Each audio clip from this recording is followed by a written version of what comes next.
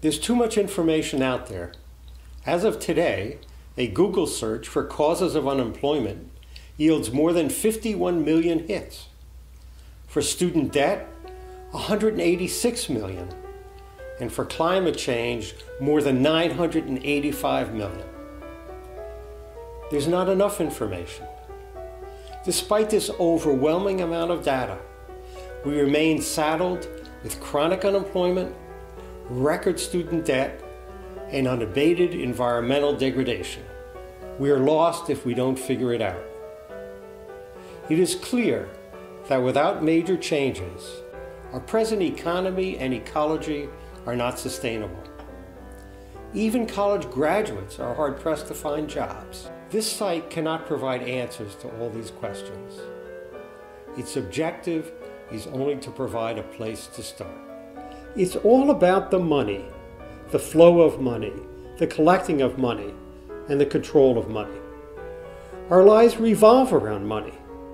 We need it to buy food, to buy clothing. We even need it to buy clean water. And soon we may need it to buy clean air. Access to the mountains, to the oceans, to ski slopes and beaches all depend upon money. The ability to get an education depends upon money. And all too often, whether one lives or dies depends upon his or her access to money. There are people who know things we all should know. They will share their knowledge with us on this site.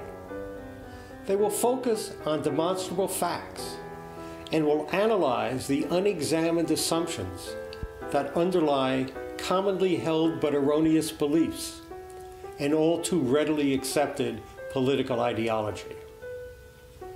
People do not always agree on facts or analysis. This site will be a forum for debate.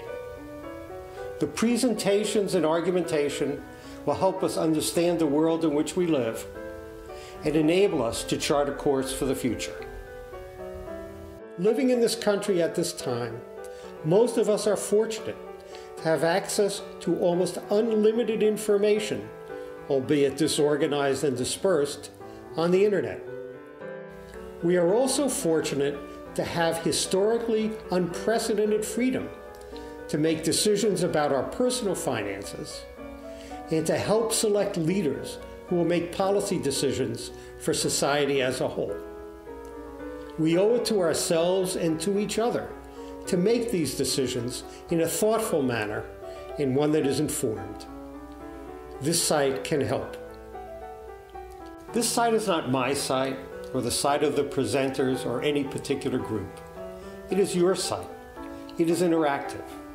Together we can create a shared base of knowledge that may, just may, not only help us navigate this world as individuals, but to act collectively, to create a society in which all can participate in a meaningful way, while preserving for future generations the complex and fragile ecosystem we've been blessed to inherit.